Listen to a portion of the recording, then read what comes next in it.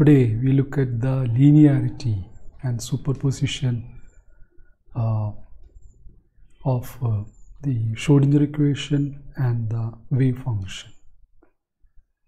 We looked at the Schrodinger time dependent equation, which is IH cut dou psi by dou t on the left hand side equal to minus h cut square over 2m dou square psi by dou x square plus u psi.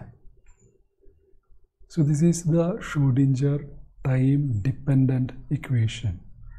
We will see later on, we will see Schrodinger time independent equation.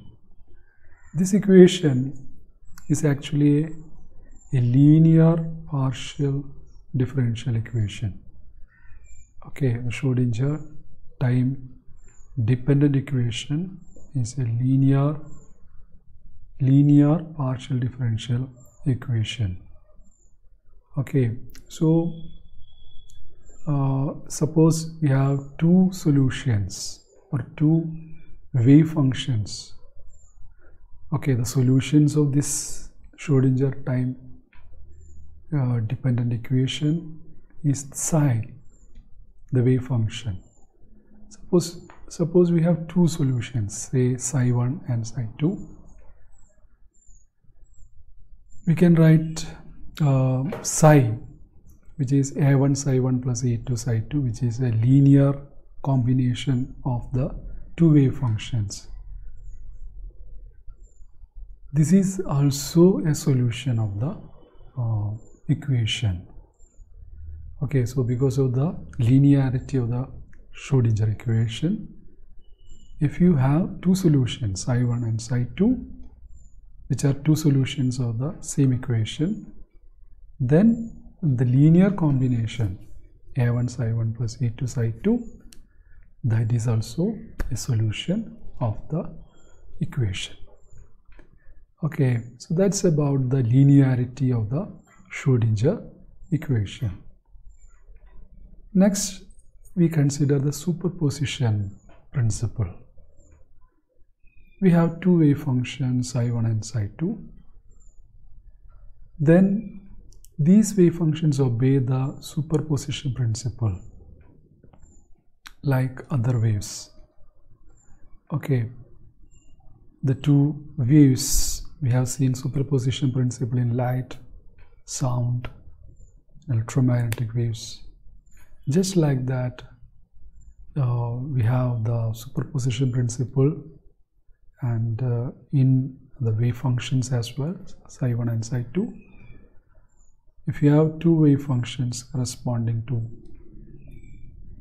two different situations, they can interfere. They can form have interference effect. Just like we have the interference effect for two light sources. If you have two light sources and if we allow it to interfere, there will be interference effect. Same thing happens in the case of sound waves, water waves as well.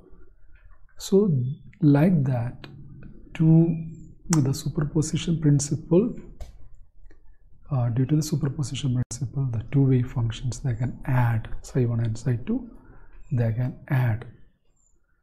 Okay, this is illustrated by using an experiment, the diffraction of electron beam. We have electron beam coming from the left.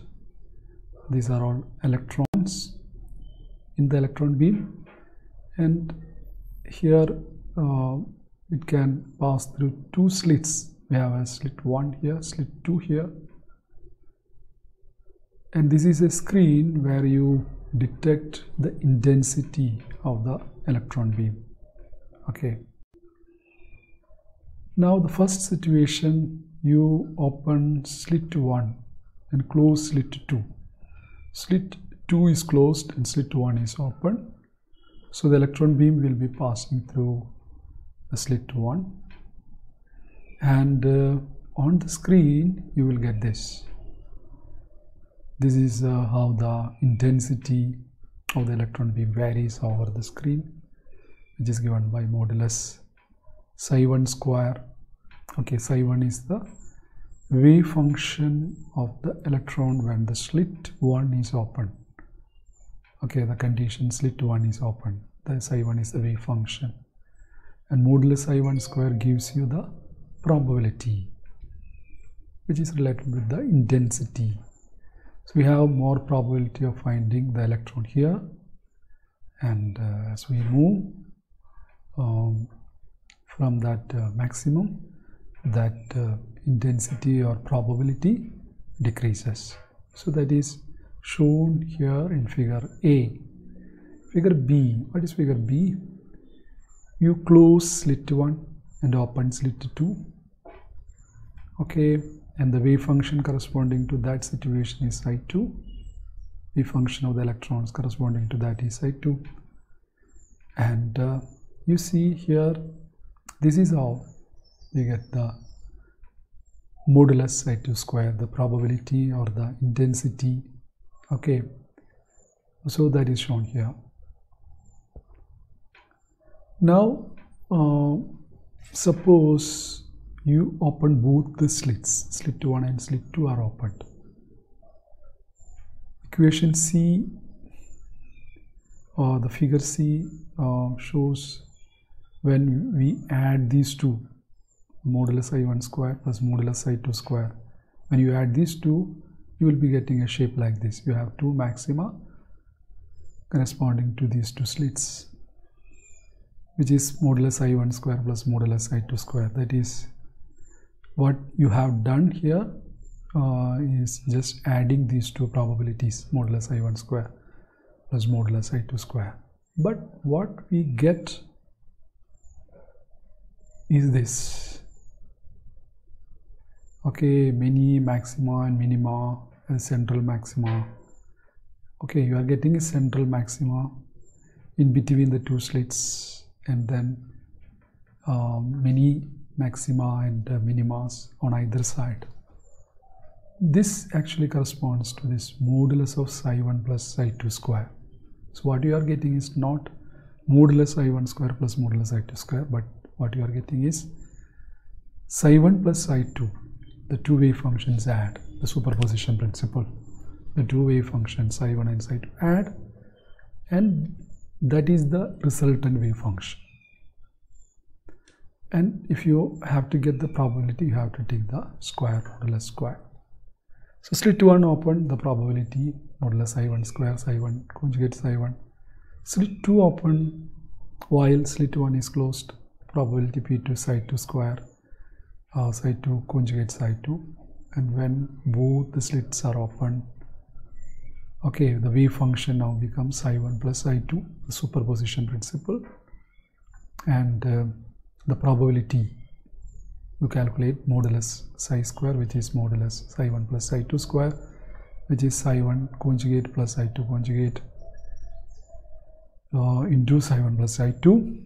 So you will be getting modulus psi1 conjugate psi1 here, psi2 conjugate psi2 here, psi1 conjugate psi2, okay, psi1 conjugate psi2, this is psi2, this is a there is an error here, psi1 conjugate psi2 and psi2 conjugate psi1. Okay, psi1 conjugate psi2, psi2 conjugate psi1. And this one is probability P1 and this one is probability P2. And this is psi1 conjugate psi2 plus psi2 conjugate psi1. So due to the presence of these two terms here, the probability is not P1 plus P2. We were expecting P equal to P1 plus P2. The thing is not like that. P is not equal to P1 plus P2. Okay, that is equal to P1 plus P2 plus these two additional terms, psi1 conjugate psi2 plus psi2 conjugate psi1. So these terms are responsible for the oscillation of the probability or the intensity. So on the screen you find many maxima and minima, and this is due to what? The presence of these two terms. Okay, so the important point that we have to understand is in quantum mechanics wave functions add. Okay, in quantum mechanics wave functions add psi equal to psi 1 plus psi 2. Okay, superposition principle, but not probabilities. We are not getting P as equal to P1 plus P2. We are getting P as equal to P1 plus P2, then two additional terms. Okay, so probabilities do not add.